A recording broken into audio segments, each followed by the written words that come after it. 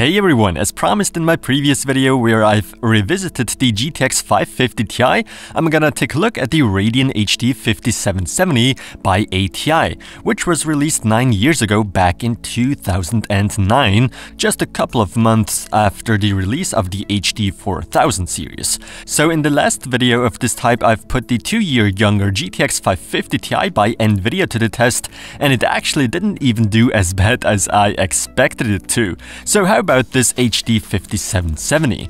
Can it keep up, or has it just aged really badly? After all, 9 years is a long time. The specific model I'm looking at today is the Standard Edition by Gigabyte. Back then, designs were quite a bit different to what we're used to see nowadays. In terms of specs for 2009, that's really quite impressive actually, such early DX11 support and even a DisplayPort output. While ATI, or rather AMD, still does offer some sort of official Windows 10 driver support even in 2018, keep in mind that the driver itself is from 2016, so already very outdated, which is why anyone with such a graphics card will experience problems in some modern games. Battlefield 1, for instance, gives us a warning message, does start up however, but kinda hangs in the menu. I can't click anywhere. So yeah, first one failed already. Luckily there's no such issue with the following games I've tested. For Crysis 3 I tried the 720p resolution, of course with everything else set to the lowest possible settings. This game does run surprisingly smooth with 77 FPS on average, which is why I did not shy away from actually increasing the resolution to 1080p.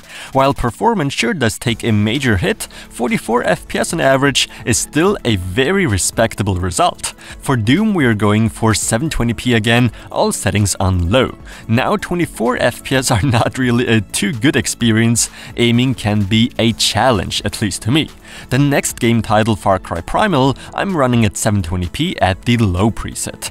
I'm getting about 41 FPS here, which is not super good but not too bad I guess. Although more frames per second sure would be nice. A must on my list is GTA 5. That game I'm running with DX11 720p for now, with all other settings at normal or rather lowest possible ones. Now despite the graphics not looking too good, especially at 720p, the frame rate is pretty damn high. 79 FPS is definitely more than playable, and we have some headroom there. With the game at 1080p now, I'm getting roughly 44 FPS. Okay, I actually wanted and expected a little more, but to many that's still more than playable. In Rise of the Tomb Raider at 720p, lowest preset, the HD 5770 gets me 33 FPS on average. I had a bit of a hard time playing that specific game at such a low frame rate, to be honest. Not very enjoyable.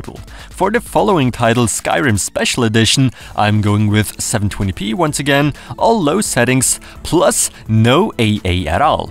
This gets me 49 FPS, that's very playable indeed. Unfortunately, performance takes a massive hit when going with 1080p. Instead of 49, I'm getting 34 FPS on average now. And as for the final game of this test run, The Witcher 3 at 720p, low settings for graphics and post-processing. As expected, a pretty GPU-hungry game, therefore even at 720p just a bit over the 30 FPS mark, 32 FPS on average to be exact. Now to get back to my question in the beginning, how does the HD 5770 keep up nowadays? Well, it turns out not so good, although certain game titles sure do run surprisingly well even with this 9-year-old card. Nvidia's GTX 550 Ti, however, did a little better all in all, but then again it's 2 years younger and still gets driver updates, unlike this HD 5770 with now already 2-year-old drivers. But nevertheless, I'm still impressed by how well these fairly modern game titles are handled by this 9-year-old